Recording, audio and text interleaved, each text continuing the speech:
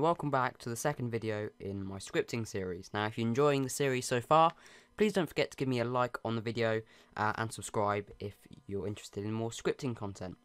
So, in the previous video, and if you haven't already seen that video, by the way, I recommend you go and watch it. I'll leave a card to it in the top right corner of the screen and a link in the description.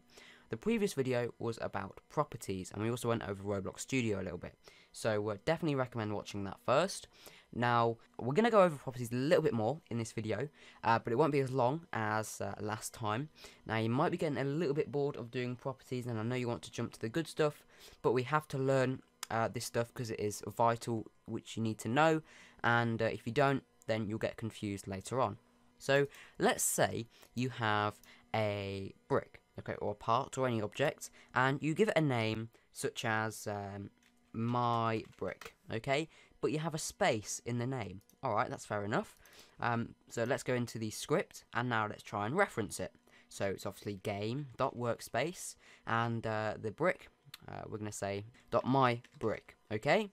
So mybrick .transparency equals 1. Right, it doesn't seem to like the name of this, obviously because it's got a space in it, and Lua won't allow spaces in names. So when we go and run this, it's not going to go transparent because the script has encountered an error.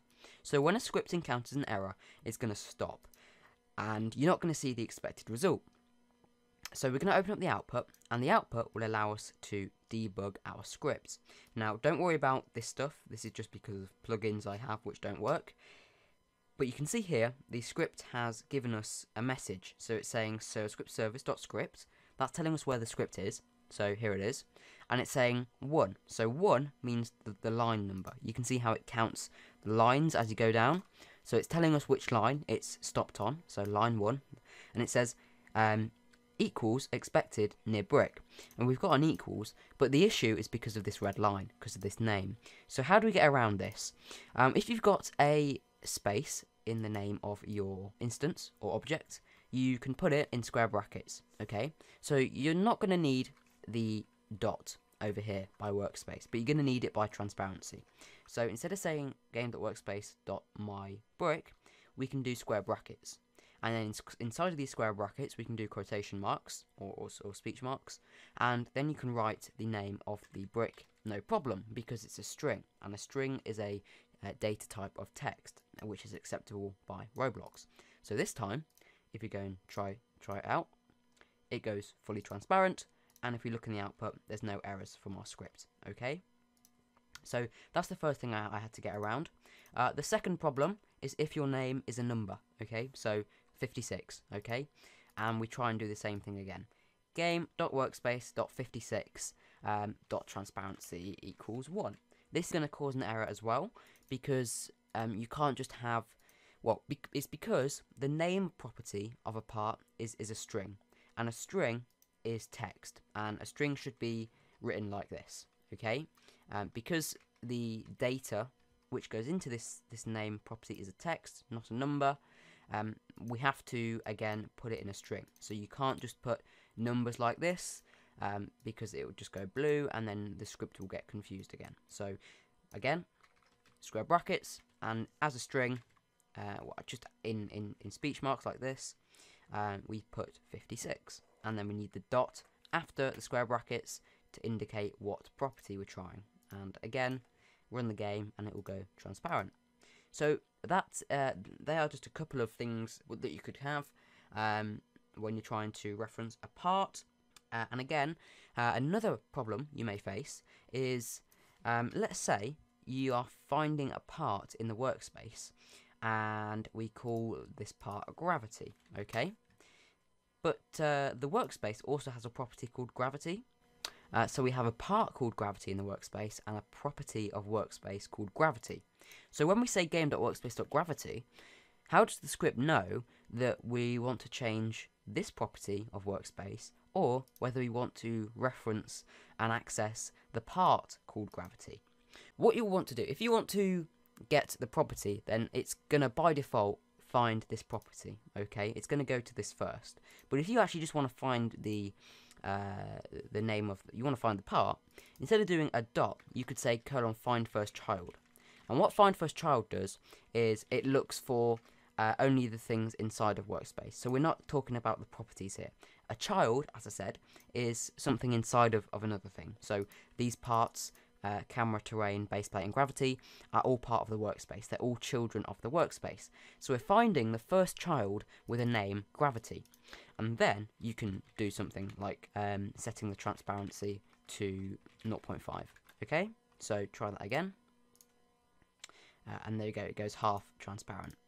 But again, if we had just said gravity.transparency, there we go, and run the game, it's got confused because it's gone to the workspace, looked at its property called gravity, and it's tried to set it to a number. But well, no, it's tried to set its transparency because it's trying to find a property of this property, and you can't have a property of a property. So they're just a couple of things which could go wrong, and I've shown you how to get around them by using square brackets and speech marks. Another problem which you might have is if you have two parts that have the same name. So if we have, let's just change this from gravity to, I don't know, dog, okay? And we clone this part, and we now have two parts called dog. And then, what if you wanted to say game.workspace.dog.transparency, right? Because you want to make them both transparent. Well, you can't.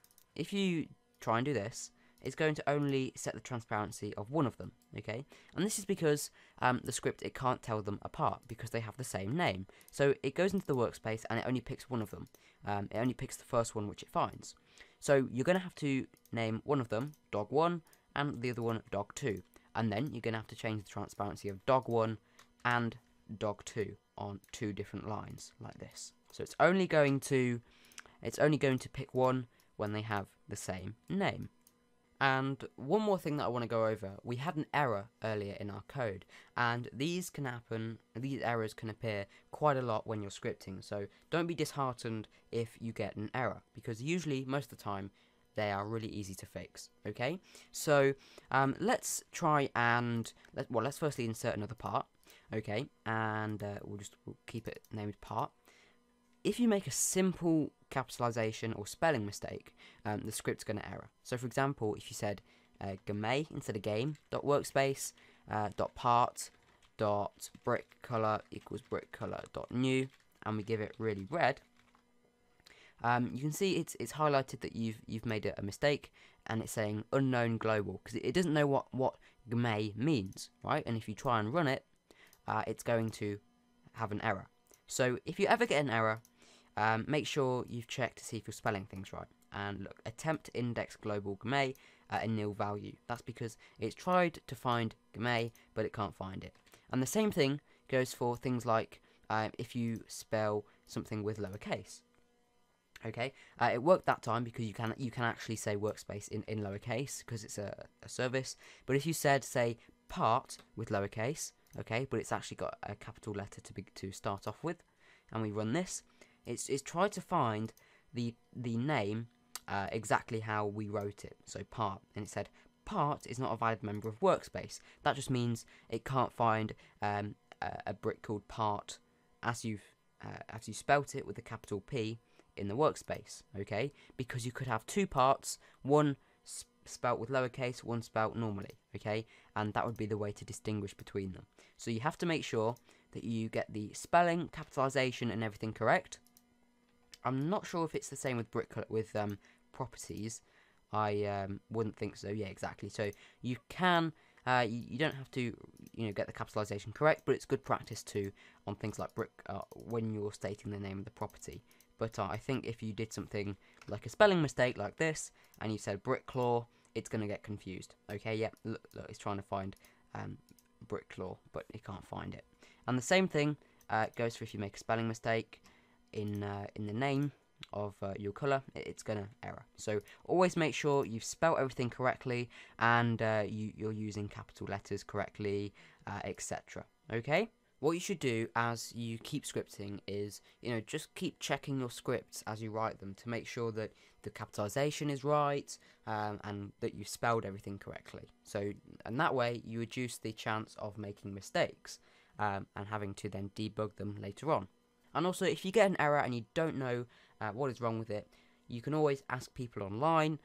You can go to places such as the Roblox developer forum, or ask a friend. But it's good if you're trying to work out fixes to your own errors and mistakes, because that way it will help you later on when you're trying to solve more complex problems, and it builds your problem solving skills, and you won't have to ask for help all the time. So errors are good, and they can be annoying at times, but you just have to deal with them. You have to try and solve them, think logically, and don't be disheartened if you can't find the solution yet. So I think that was everything that I was going to cover in this video. I wanted it to be a lot shorter than the last one. If you do want to go to the next video, then I'll leave a thumbnail on the screen right now, which you can go and click. There'll be an arrow to it.